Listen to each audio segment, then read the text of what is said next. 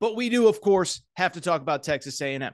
And to be clear, like, let me make one thing abundantly clear, right? Like, I don't go into every week saying, I got to get a Texas A&M segment on this show. This is what I have to talk Texas A&M. No, there's a lot of good outlets that cover Texas A&M on a day-to-day basis. My buddies at TexAgs.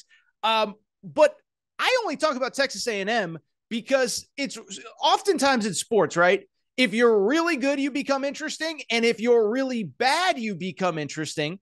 Kind of like in the NBA right now, right? Like the Los Angeles Lakers are probably the most interesting team, even though they stink. They're not the Warriors. They're not the Bucks. They're not the Celtics. But the Lakers are the most interesting team in the league. The Cowboys, when they're really bad, are very interesting. Tom Brady right now is not a very good quarterback. That is interesting. And so the college football perspective of Tom Brady throwing balls into the ground 5 feet in front of his receivers in Carolina on Sunday, well, the comparison in college football right now is the Texas A&M Aggies. Texas A&M went to South Carolina. Texas A&M played a team that they have historically dominated since they got to the SEC. Texas A&M lost again, third straight game. It's been close to a month now since they've won an actual football game. Final score on this one, 30-24. Couple thoughts on this one. You know, first of all, this was the game. Like what, I don't know if surprising with Texas A&M at this point isn't the right term, but this did feel like this was kind of the game that they were supposed to get right. They're coming off of a bye. Yes, they are dealing with a lot of injuries, including a lot of guys that did not play on Saturday night. But you're coming off of a bye. You're playing a South Carolina team that, like I said, you have dominated. You've played basically every year since you got to the SEC. You have never lost to them. And this is the one that you think, okay, you're off a bye. You'll be motivated. You'll be prepared. You're going to take care of business against South Carolina. No.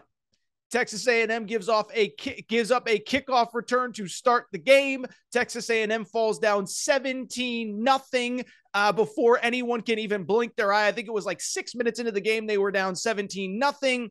And while they did rally, Texas A&M ultimately lost to South Carolina again, 30-24. This now drops them to 3-4 overall. Their third straight loss. As I said, they have not won in over a month on the calendar.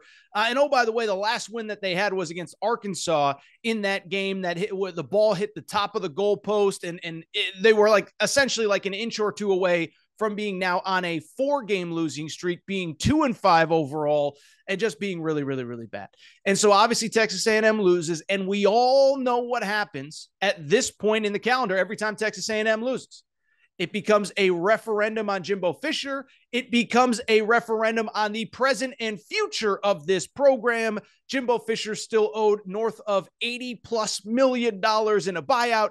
And so Saturday night became this fascinating question of, what do you do? Same questions, right? What do you do?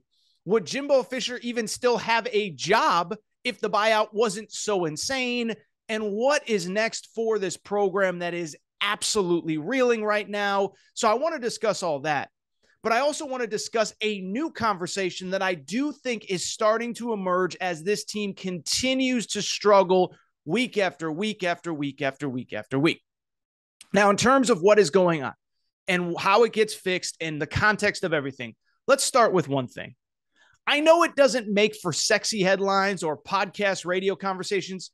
Jimbo Fisher is not getting fired, okay? I know there are people in the media that are going to tell you, well, you know, the A&M boosters, they might come up with the money and $80 million is nothing. They are not paying $80 million to get rid of Jimbo Fisher, okay? They are not paying $80 million this offseason to get rid of Jimbo Fisher. He is going to be able to come back next season. I do think there are going to be staff changes. I do think certainly Jimbo Fisher is going to try to continue to sell, fairly or not, that wait until these young guys start to get better and start to improve. We're building something. It is taking time. And so let's you know, you can go to another podcast if you want to talk about, is Jimbo Fisher going to be fired and bought out this year? It is not happening. And I think he gets most of next year for sure to figure it out. Then we, you know, if they're sitting at 3-4 or 2-5 in the end of October of 2023, then that's a different conversation that we have to have. And so as we look at what is going on right now, what is happening, how can it be fixed, what can be fixed, there are two things kind of on a positive note that come to mind for me, really three. One, even though A&M was coming off of a bye, they have a ton of injuries right now. That's not an excuse. I'm not saying it's okay to be 3-4 right now if you're being paid $9 million a year, but facts are facts, spades are spades. The truth is the truth. And they are down quite a few impact players. Obviously, even dating back 3-4 weeks ago, their best wide receiver, Anaya Smith, is hurt. Injuries on the O-line, injuries on the defense. They were down to their third string quarterback by the end of the night on Saturday. So there are a lot of injuries. Two, what I would say, and I'm not making excuses for Jimbo Fisher. I promise, I am not making excuses for Jimbo Fisher. But I do think one thing that cannot be ignored. They're really, really, really close. Again, that sounds like an excuse. That sounds like somebody trying to defend somebody. And I understand when you have a $90 million contract and it is year 5, that is not an excuse. At the same time, you go back 2 weeks to Bama. Listen, they were on the goal line, one play to beat Alabama for a second straight year. And you can sit here and say, well, Bama lost last week to Tennessee. Well, Tennessee's a really good team. Bama lost by a field goal. If Bill O'Brien knew how to call plays, they're at least going to overtime and they might survive. So don't tell me that, listen, I've been as critical of Bama as anybody. Let's not pretend like Rome is, fallen in one day here, and A&M had a chance to beat them. And what I would say about the South Carolina game is if you paid close enough attention, there were little bits of improvement across the board. One, almost 400 yards of total offense. I'm not making an excuse. I'm just stating facts. Almost 400 yards of total offense. They had over 100 more yards of offense than South Carolina. They finally started to move the ball a little bit, and it wasn't enough, and they didn't win, but the offense did look just a little bit better. Not good enough. I get that, but a little bit better. And then on top of that, they also did give up the special teams touchdown. If they make a tackle on the opening drive, there is a scenario where they force a punt and they end up winning that game 24-23 instead of losing it 30-24 after giving up a special teams touchdown. So that's the reality. That's the truth. It's not excuses, but I also do think as we start to look at Texas A&M, I do think one thing becomes increasingly clear every single week, and I think this is the realistic fix that will happen at Texas A&M. Jimbo Fisher, the head coach, has to fire Jimbo Fisher, the play caller. And if Jimbo Fisher, the head coach, will not fire Jimbo Fisher, the play caller / offensive coordinator, then the AD needs to come in and make sure it gets done. And I know what everybody will say. Oh, Jimbo Fisher's stubborn. Jimbo Fisher won't give up play calling. Well, let's back up a second. I've talked about this before on the show. Urban Meyer, several years ago, offense wasn't working. If you remember those JT Barrett years, somebody got in his ear and said, you got to change some things around here. It's not working. They brought in a guy named Ryan Day, and Ohio State has had the best offense in college football probably over the last 5 years, dating back to Ryan Day's 1 year as an offensive coordinator, his 4 years as a head coach. Jim Harbaugh was forced to bring in Josh Gaddis, change up the offense. It has been done. And if I'm Ross Bjork, the Texas A&M athletic director, this is what I do. I sit down with Jimbo Fisher. It's not an emotional thing. It's the truth. Look at the stats.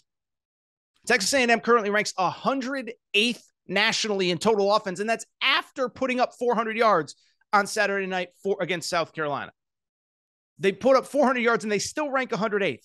That's 13 out of 14 SEC teams. The only one that's worse is Vanderbilt, and it's negligible, and Vanderbilt does not have the talent that Texas A&M has, and they do not have a $9 million a year head coach. On top of that, Bruce Feldman threw out this stat. It's unbelievable. Texas A&M has now scored 24 points or fewer. In other words, no more than 24 points in 9 straight games against FBS opponents.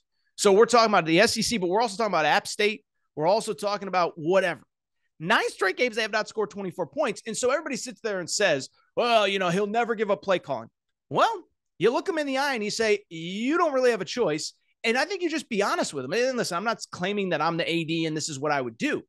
But you just say to Jimbo Fisher, you say, if there was another guy calling plays right now, and that guy had the 108th offense in total, 108th ranked total offense in college football, is that a guy that you would keep on your staff? No.